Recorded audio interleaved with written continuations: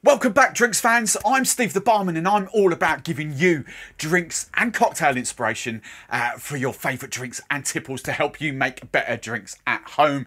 In today's video, I'm going back into dry January, and this is the start where I focus on this brand, Lyres, an Australian kind of non-alcoholic brand. In the Drink Stuff videos on the other channel, I'm focusing on Strike because you can get them from Drink Stuff. These bad boys I get from Master of Malt, and what we are focusing on, and these will all be separate videos. I've got the Lyres coffee liqueur, which is absolutely amazing. I say liqueur, not coffee, non-alcoholic coffee. I've got the amaretto, which is delicious, like marzipan in a glass. I've got a spiced rum, but in today's video, I'm going for this, the orange, Italian orange, which if you haven't cottoned on already, let's pop these over here, is the equivalent to an Aperol. So I've got non-alcoholic Aperol, and I'm going to give you 3 fun spritzes because I don't want you missing out in dry January, or whether you just don't drink all year round. These will be perfect. So the first one, obviously I'm not going to show you how to make an Aperol Spritz because that's basic. So I'm going for inspiration. Feel free to take these recipes, change them up, have a little play. There'll be some ingredients that you definitely won't be able to get, but it's all about inspiration. That's where we're going. So the first one, just to have a little taste of this, just out the bottle. Honestly, I wouldn't say it's as bitter as Aperol, but it has got that bitter kind of edge to it, with a little bit, it's very well balanced, a little bit of sweetness, a little bit of bitter in there. I think it's absolute mate. I would quite happily drink that, maybe even drink it neat or nice. So for this one, I'm going for kind of a cherry and orange spritz, if you like, for this one. Obviously there's orange in there, but I've got another ingredient. So the cherry, and this is one of the first ingredients that I say you probably won't be able to get. I've got a cherry puree because I love these from long life shelf stable purees from Drink Stuff. ODK. You could use cherry jam in this. Cherry jam, just heat that up and kind of, it'll be more runny, or just pop some jam in there, give it a stir with some of that and it'll break down. You could use the syrup from your maraschino cherries as well. That would be perfect. You could even get Monin kind of cherry syrup if you like, but cherry and Aperol kind of spritz is amazing. Right, so I'm going for this first. I'm going 25 ml of cherry puree. So that'll be a good dollop of cherry jam, or 25 ml of cherry syrup, anything like that. Effectively is a cherry syrup. So that's that. I'm then going 50 ml double bubble of this Lyres Italian orange. Let's just wash the rest of that puree out there. Now for the mixer for this, I'll leave that there so you can see it. This is where I just want to go inspiration. This is very much a UK thing, and I'm giving these guys a shout out because they're good friends of mine, and they've just rebranded, and I use these tonics a lot at the start of 2020. This is a blood orange and cinnamon tonic water. Not massively bitter. It's obviously got that bitter quinine level to it, but I just think they work. You can get these easily in the UK. Online. If you're around the world, you know, it's orange and cinnamon. There is kind of, also in the UK, we've got Fever Tree, Clementine, what's their tonic? Clementine, I forget what it is now. They've got a sign of Clementine. It's maybe just Clementine tonic. You could use that as well, but I love this. Clementine and blood. So blood orange and cinnamon. That's what this tonic is. Now, this will be up to you. I've got my recipe is put 75 ml. So I'm just going to do 75 ml. I might top it up in a bit. That's kind of the base of it. I'm just going to put a few ice cubes in there just to start off with. You don't have to use a wine glass. You don't have to use a gin balloon. You could use your favourite sort of tumbler glass. I'm just going to garnish this up with a few oranges. That'll do. Another ice cube. Right, let's just give this a kind of stir down. Blend that cherry in. Lovely, jubbly. Oh, that is good. A few more ice cubes. I might just top up with probably another 50 ml.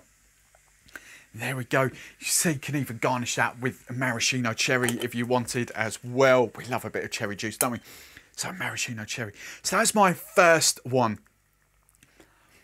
for the Lyres. Kind of like an orange and cherry spritz. This is absolutely delicious. Listen. So that's number one.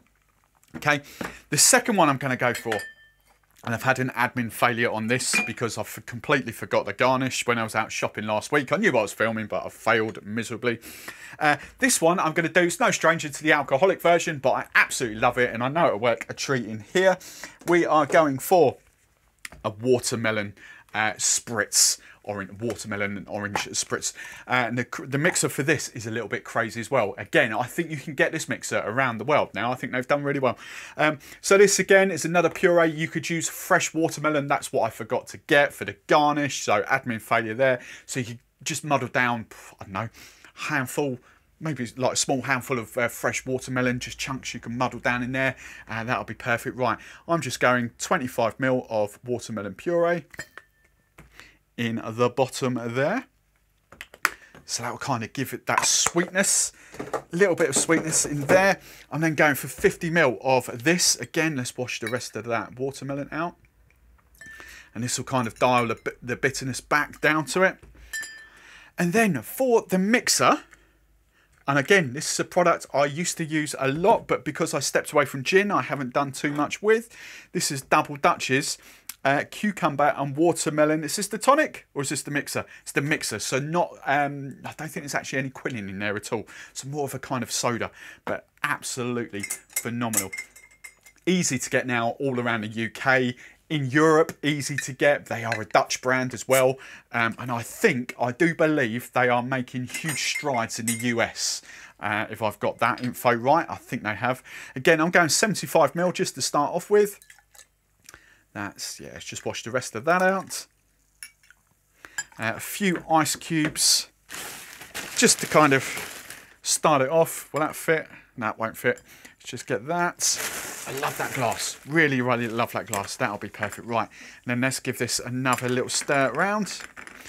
Get that watermelon blended in. You could even use non-alcoholic, I was going to say champagne then, non-alcoholic Prosecco Cava as well if you wanted to.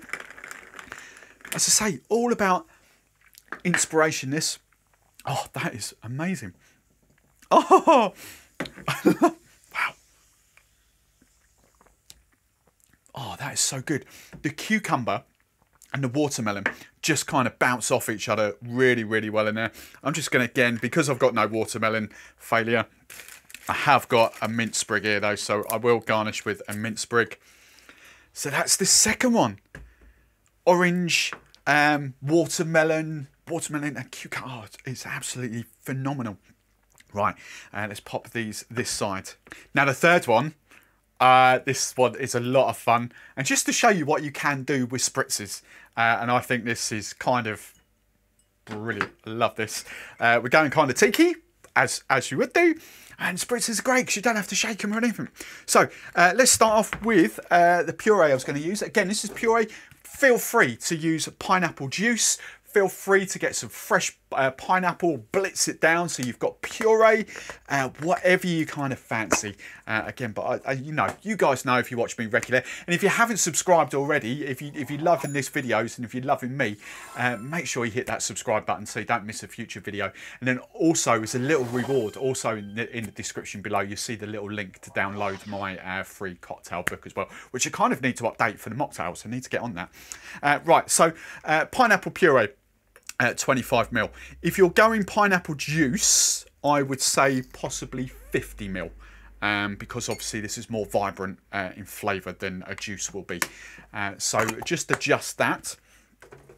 Obviously next, again, I'm going for 50 ml of my, I keep saying Aperol, but my Italian orange from Lyres. Amazing, lovely, jubbly.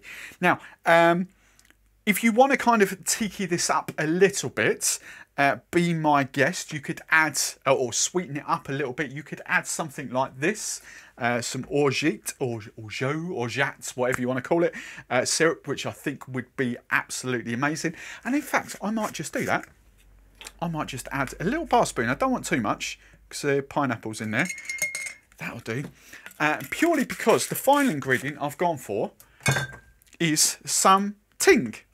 And this is left over from my last filming session to 2 or 3 days ago, so the fizziness might have gone a little bit. But ting is like grapefruit soda, so think lilt without the pineapple.